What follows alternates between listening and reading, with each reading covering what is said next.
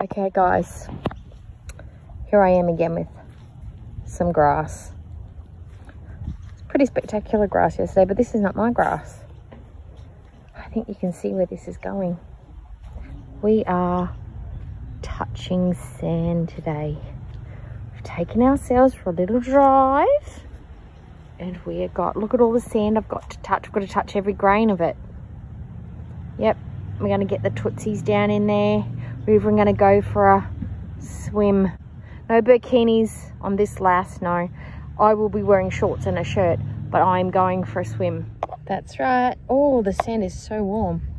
I'm going to go and do a test of the beach, of the water, see how cold it is. Because it is summer. It's not summer here yet. It is, oh God, I just thought about hypodermic needles. I should be okay.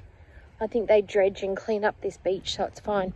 And a lot of families come down here, so it's fine. It's spring for us, so we have hot days, cold days, hot days, cold days. I don't know if it is yet. Oh, look, see? We're in the sand, we're in the sand. Oh, I can smell the ocean. It smells so good. I don't know if the water's going to be cold or warmish. Closer I'm getting to the water, I'm feeling it's cold and I'm a bit scared. I did bring my swimmers, my togs, as we call them here in Queensland. But oh, you can hear it. Oh, it's cold. It's cold. Ah! It's very cold.